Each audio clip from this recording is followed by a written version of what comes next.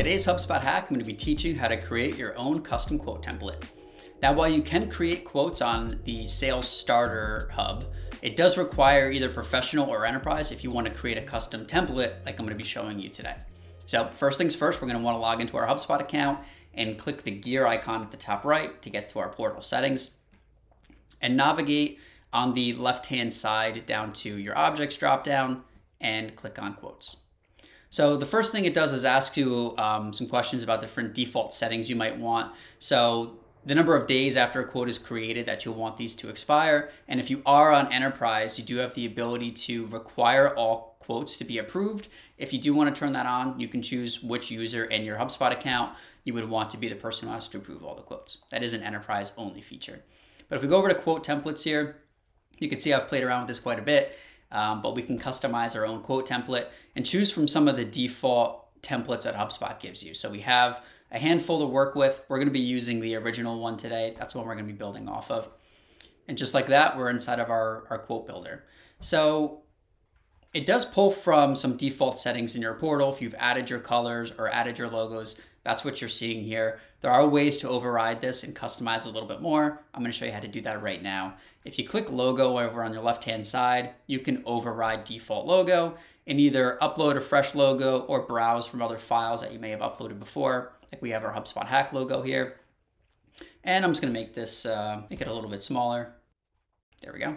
And if we want to change the font type, text color, background images, and things like that, you can do that by navigating to settings and scrolling down to edit your theme settings. So this does edit your theme for all of your quote templates. So if you have a number of quote templates, just be careful what you're doing here, making sure you're understanding that. You can see it will be publishing to 3 different assets that I have in my account.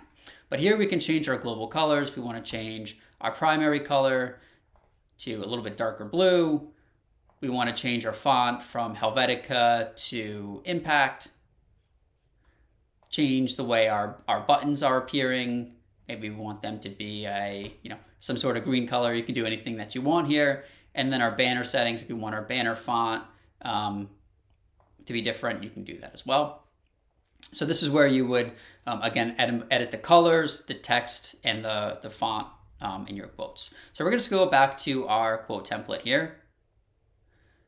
And there's a lot of different, I guess you could call them modules here on this quote that you can edit or you can choose to remove. So say, for example, we have quote created and our reference number. We're not too interested in our reference number. We want to hide that here from our module. You just hover over it and you'll see this little eye icon, slash it out and click on it and it will hide that from your quote.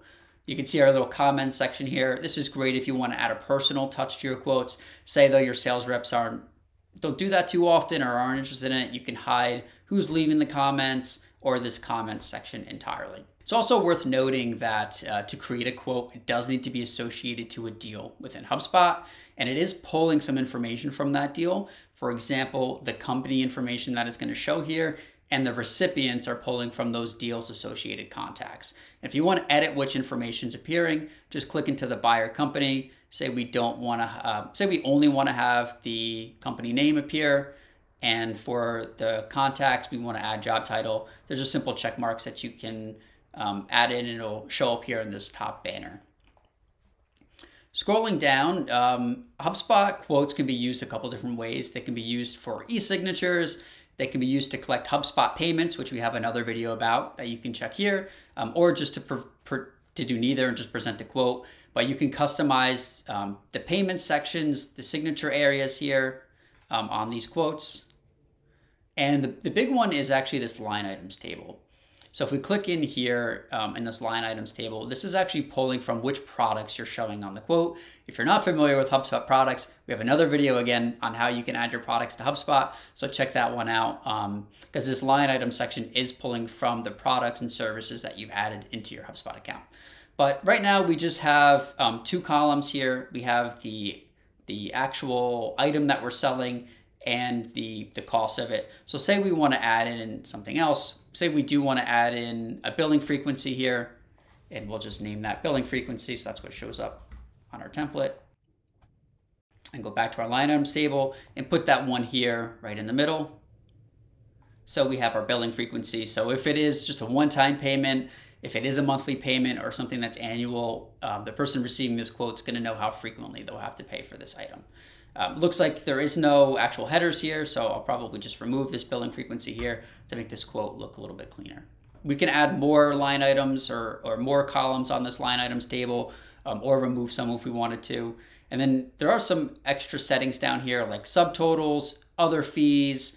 Maybe your team's not working with taxes or other fees or things like that, and you want to hide that here. You can just check this off and you'll see that it gets taken off the quote.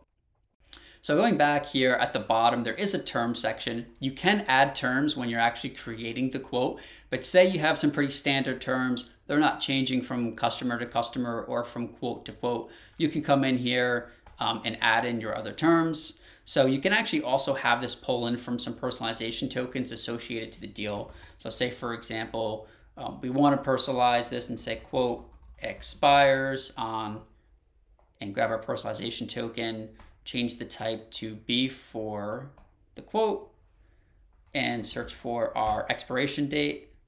We can insert the quote's expiration date down here in the terms. So if you have pretty standard terms, it does make a lot of sense to add them here. Otherwise, you can add them a little bit later on. So we're gonna take one last look over this. We have our terms, we have our sections if they're gonna be paying or if they're gonna be signing. We're happy with our line items. We're just gonna go ahead and save this. And now our quote template's ready to go. So I hope you found this HubSpot hack useful. Check out our next video to see how to actually create a quote and send it to your customers. And happy HubSpotting.